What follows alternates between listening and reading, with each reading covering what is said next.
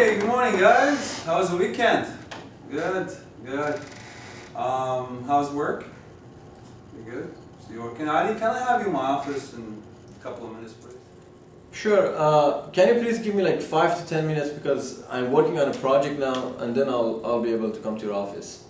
I'm afraid I'm going to have to see you right away. So at this point, don't worry about that. And in fact, I don't think it's going to matter anyway. Okay, I'll be there.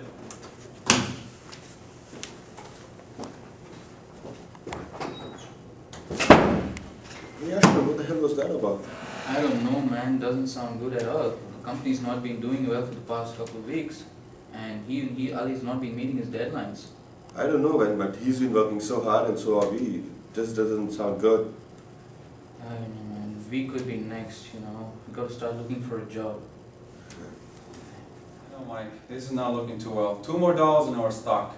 And we're losing contracts in a few weeks. If this goes on like this, it's not going to look too good. Our company's not doing too well, man. Cutting costs down, of course we're going to have to cut costs down. I mean, if we go like this, we're not going to survive. Please pull the shirt. Thank you. Thanks. So let's talk later, and please keep me updated, okay? Thanks, Mike. I appreciate it. Good night. Hey, Adi, how are you? Pretty good. How's How the about you? weekend? Good. Well, actually not too well because our company just lost $2 more. No way. Yeah, and from the newspaper, the stocks are not doing well. It's going down, and we've been losing contracts. So That's bad. it is very bad. But we'll talk about that later. This is not the reason I brought you. To Do you my have office any today. specific plan for it? We might have some plans. First thing, probably cutting costs down. How we're going to cut the cost down, we're still discussing this, so we'll go further on that. But let's talk about the reason I brought you here to my office today. Unfortunately, we've been hearing bad news from your performance. My performance? Yes, unfortunately, we're coming late and they're not coming on time. We're not been meeting deadlines, and it's a So very I'm going to stay late? right, but let me just finish what I'm saying. Okay, sure, go ahead. Unfortunately, it's a very sensitive time. I know you've been working hard throughout the years, and but you've not been coming on time. I know you have your own reasons, and it's a very sensitive time for a company. We cannot afford poor performance. And also, I heard. You mean my performance is poor? Yes. Compared with unfortunately. other people in the Yeah, company? lately your performance has been poor, and not only that, your colleagues have been complaining about your attitude. I can't believe that. Unfortunately. Pretty much is the attitude we're talking about here. Your attitude with your colleague. It's not going too well. They're not very happy with you. You isolate yourself in a cube, and these are not the kind of things we're expecting here in this company. We want a friendly atmosphere. We want a cooperative experience, interaction among colleagues, and you're completely doing something the opposite of this. So another thing I want to talk about is your accent. I don't like your accent, and even your colleagues don't like it. I have a thick accent. Unfortunately, I have an accent too, but unfortunately, colleagues have been complaining about not understanding you. They have to keep asking for repetitions, and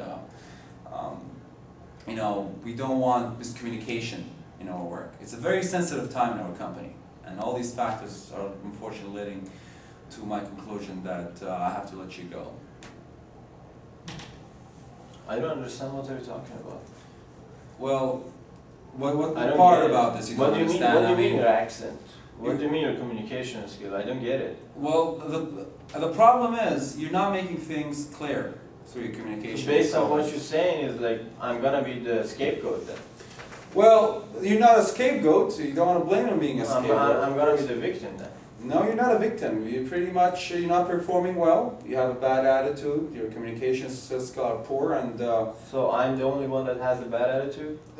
yes, unfortunately, I'm very unfortunate to tell you this, but yes, you have a bad attitude. Because of the reason that you said that you have to let me go? Yes. Okay. And so what I'm going to do is get your time card. I got your network card invalidated. So we have from now until a couple hours. Please go and just pick up your stuff and wrap it up. It's not fair. Sorry to come to this conclusion, but I'm afraid that's going to be It's the not way. just fair. Okay. Is there anything else you want to talk about? Do you want to? Is there anything else you have to turn in, or? I don't know. You're the boss. Okay. So I guess we're gonna have to end it up here. Based on what you said, I'm gonna be the scapegoat here. And my understanding is you're just trying to bring excuses. And I don't know, you know I've been doing well throughout the year, and I don't see any reason, you know, what you're mentioning is just something, you know, it's not fair to me. I'm gonna be the victim. So I'm gonna let my lawyer and come and talk to you, and I'm not gonna talk to you anymore. I'm gonna see you in the court. Well, No, we'll see you in the court. We'll see each other.